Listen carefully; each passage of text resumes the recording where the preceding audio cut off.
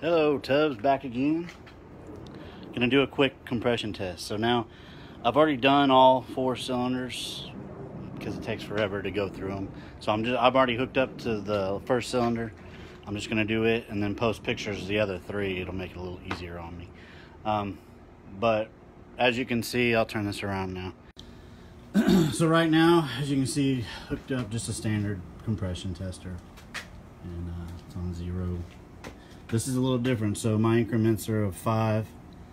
So I've got the larger increments, and in betweens are 5 psi. So I'll just it's already set up to turn over. So just bump it.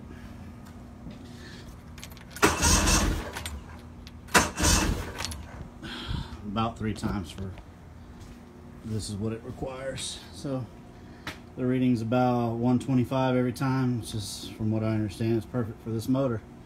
So like I said, I'm not going to do all 4 cylinders. I'm just going to do the top one and post pictures. I'll post pictures of the fourth one down.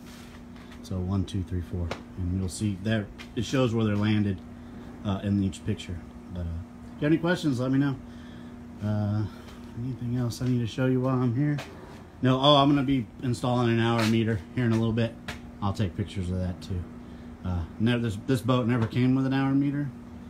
Really and truly, the way it's been used, it didn't need one. They didn't go heavy on this motor. It's been sitting more than it's been running. So, but every time I take it out, it's wonderful, man. I haven't had any issues with this boat, except for stupid trailer issues. I've redone the trailer.